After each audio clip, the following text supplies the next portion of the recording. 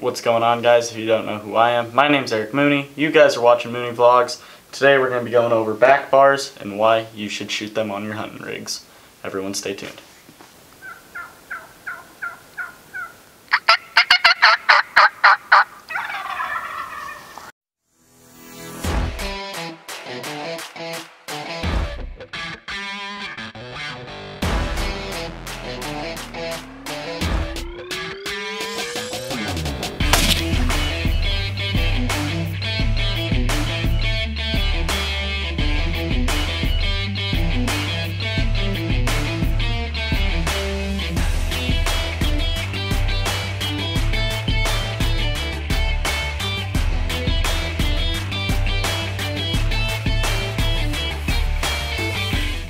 Alright, well, if you have no clue what a back bar is, pretty much you got your main stabilizer on your bow here. This is by Torx, by CBE. They sell a whole package we'll be getting into. But a back bar is a second stabilizer that you run in the back. Now, the purpose of a stabilizer is to not necessarily correct what we're doing wrong, but to enhance what we're doing right. So, the main issue with people that aren't running a back bar is, we'll go ahead and take this off. So let's say you just have the one, right? And I go ahead and I hold up my bow to you, and without really putting much pressure on, that bow pretty fast wants to fall forward and a bit to the right. So when we go ahead and we add in the back bar, just like that, now I grab that and it sits pretty level. It does want to shift a bit, maybe to the front, and it finally goes after a while, but that's a lot more steady. And you know, as I shoot this more, I only got this last night, but as I shoot this more, I can adjust the weight and everything and adjust the angles, and it'll get it to where it's sitting just solid still, kind of like that. So that's the pros of this. Now obviously the con is you're adding a lot more weight. At the start, I just ran an 8-inch stabilizer up front and nothing in the back. It's a bee stinger, went like this. But now I'm running an 11-inch bar in the front and an 8-inch bar in the back. And it actually might even be 8.5. But anyway, we're going to go ahead and show you this kit by CBE that's about $150 that I think is worth the money based on how I've been shooting last night and this morning. So let's go ahead and do that. Alright, so CBE sends you different things, you know, things like this and different screws for different type of bow setups. Some have a screw in the back that you can put a back bar on and things like this. This bow only has a front. So my very first stabilizer I ever bought came with a little wrench nut thing. Anyway, it's a deal that goes on here and it's threaded on the inside. What's nice is that CBE's little mount here is I guess ingrained. I don't know what you would really call that, but it sits in there and then it won't jiggle. So pretty much you got your bar. Make sure you kind of tighten these screws in here. To start with, they come pretty loose and your thing might fall apart like it happened to me, but we're pretty much just going to stick this on here. I'm sliding mine all the way towards me. We'll go ahead and throw on this 11-inch bar. Now, standard, it comes with 2 weights on the front bar, 2 weights on the back bar. Now the weights are just this part here, so you can screw them off like that. On here you'll see there's a threaded end, and what you can do is you can take an Allen wrench and there's a socket in there. You can either spin that bar out more or in, depending on how much weight. So it came with 2 weights. What they recommend starting with is a 1:3 ratio, so running one of the weights in here. I don't know off the top of my head how much each weight runs. So I took one off of here because there was originally 2 and put it on here, so now there's 3 here, and like I said, I just backed out that one to where it was flush. And then this is what's called a quick release, so this little part here. So once you get into the actual mount, in the mount it's got a little section for this, so you pretty much just screw on this quick release, and you don't want to screw it on too tight. But then pretty much that sits in here like that, and then you screw it in tight. But then, you know, let's say you're spotting stocking, or you know, something where you need to take this off real quick, your bow case, something like that. Unscrew it just a bit and it pops off. back in, tight. So with that, I'm not going to really monkey with it too much. If you back out this screw that's right here, that's going to adjust your up and down level of this, so it's going to change it either like this or like this. And then there's a screw underneath here, and that'll change your left and rights. I'm kind of liking this setup right now where I have it. Alright, so now we're going to go ahead and take this beast out to 80 yards and start shooting it. I shot really tight groups at 80 this morning. I think it's kind of a fluke, but we'll go shoot it and see how well we can do. Alright, well, sorry for the noise of the train. We're going to go ahead and shoot at 60 one time, well, a group of 3, just to get warmed up real quick. Also, if you happen to run this Rocky Mountain Elk Foundation vinyl holster, I rigged up my rangefinder. So they got these little straps in here. I took a little clip deal. I just hot glued it to the rangefinder and then wrapped some black duct tape around, and now it slips in there. So that's pretty nice. It should be 60. Yep, right on the dot. We do have some wind today. It should be coming from my right to the left. Yeah, pretty much. So we're going to have to count for that a little bit. Go ahead and throw on the back tension. Well, the hinge release. I keep saying back tension when it's a hinge. Now, let's go ahead and shoot. Probably want to dial the sight right after I knock this, because that would not be good. Okay, so dial at about 60. I just found the sight tape this morning, so hopefully it's right. But Polar, come here.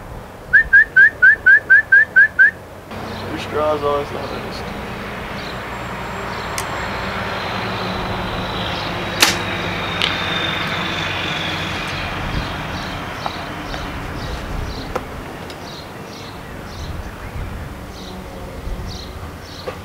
Low and to the left, pretty good amount.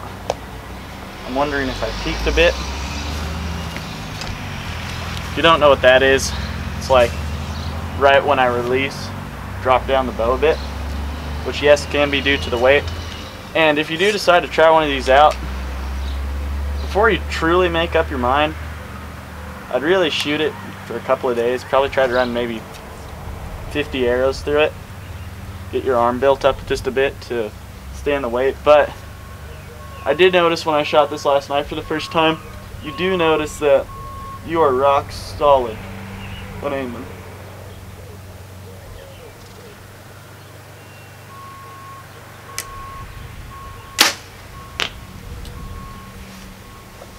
Hard part is you tend to be below the where you want to be.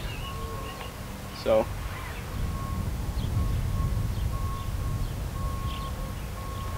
alright, that one was just a touch low. Looked good left and right. The wind did die down a bit.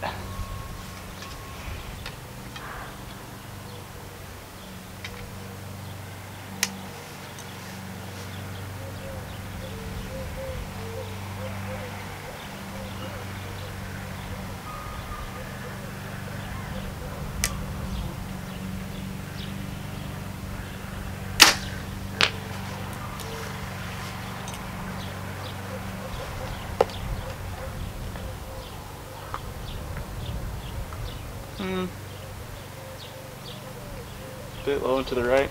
For me, that's not too terrible of a group. 60. By the time September rolls around, I don't want that to be my group, but you know. Alright, so like I said, 3-shot group at 60. Not bad doing that. Alright, so we're here at 80. We don't have to worry about hitting the fence because I cleared quite a bit. Polar, come here. Come here. Don't you just love it when your dog gets in the way? Alright, so let's check wind again. So we're going to go ahead and give it just a couple clicks for wind. So I don't really feel like missing and having to go look at an arrow, or look for an arrow.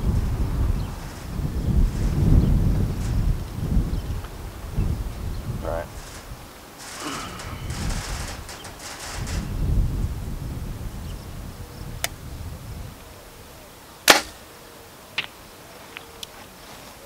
the target. I think I was just a bit low. Thought I hit it, saw it hit. Yeah, touch low, move it up just a bit.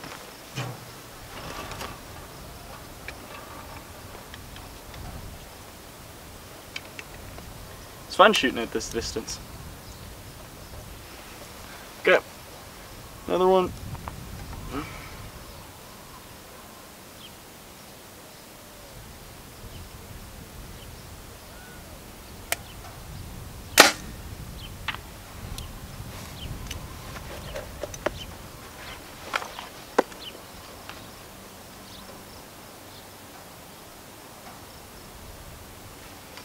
Too high. You got to split the difference.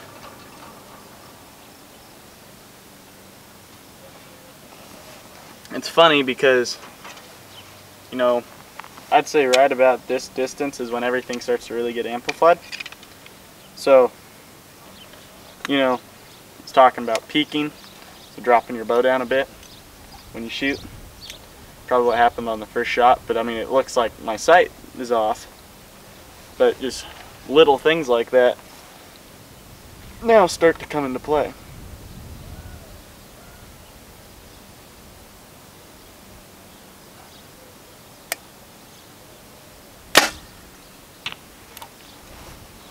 Like that one, tried to focus on leaving my bow arm up so that it wouldn't do that.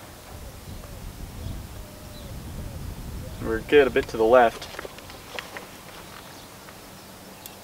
Bring those clicks out. So I'm not even going to show you guys that group because that group just sucked. We'll go grab the arrows and shoot it again though. Like I said, group wasn't the best, but it's fine. If you're curious, if you're new and you're curious about my arrow setup here, I got gold tip ultralights 340s with just the standard practice tip ends in. Cut to like 29 inches or so, I think. I had a 4-fletch tack vane on there, the Matrix 1 3/4 inch vane, but I switched it up to this 2-inch blazer vane.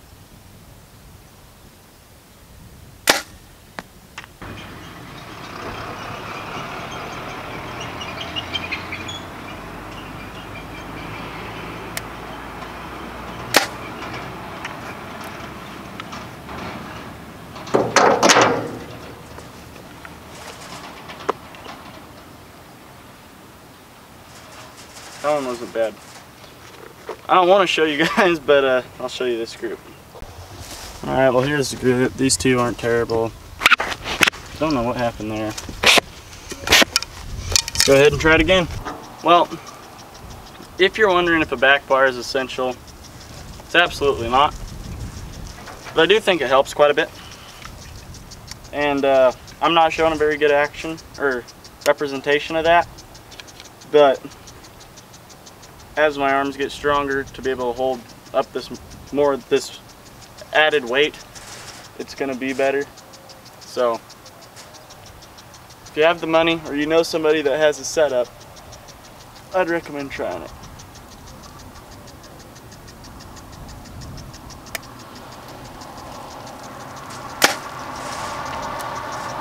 Had a little wind drift there, but it looked like it turned out alright.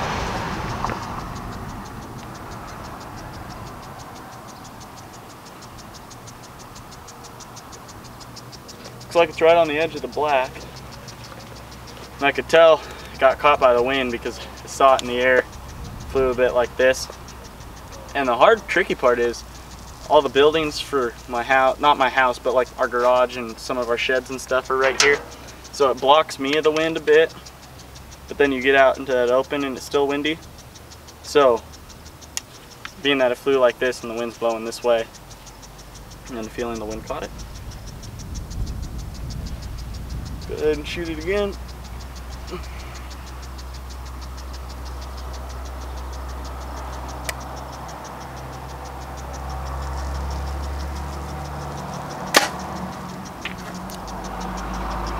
I think that one's low and to the left a bit.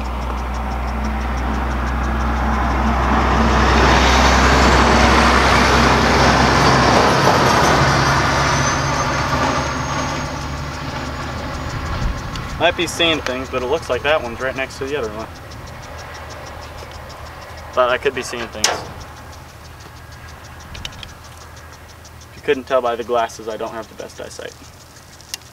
Okay. Last shot for the video. Let's make it a good one.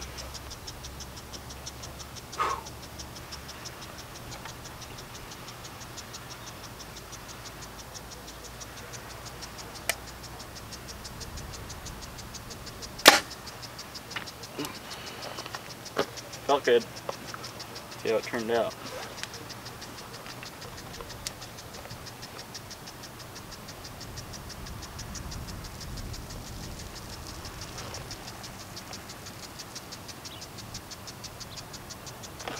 Could be seeing things, but that actually doesn't look like too bad of a group. But I guess there's only one way to find out, and let's go check it out and find out for ourselves. Well, that's the group I actually wanted to show you at 80 yards. That's not bad. So I think the back bar helps. Like I said earlier, I think if you know somebody that has a setup for it, or you have the money to do so, I'd try it out. The one I got, the CBE Torx set, about 150 bucks, not too bad. That's the one I got. Another one, if you got the stabilizers already, another good V-bar, which is the part that makes the back bar swivel and everything. The company Shrewd makes one called the Atlas that works really good. But like I said, if you don't have all the stuff, then I'd just go with the CBE Torx setup. I think it works pretty good. So with that being said, if you guys enjoyed the video, please give it a like. I'll really appreciate it. We are so close to 100 subscribers if we aren't there yet by the time you watch this video. Right now I'm sitting at 95, so if you're new, please subscribe. It'll really help me out. I really want to hit 100 subscribers here pretty soon. So please subscribe if you want to do so. We make more content just like this we try to do it every week. So yeah, also leave me a comment down in the comment section below. Till next time, Eric Mooney.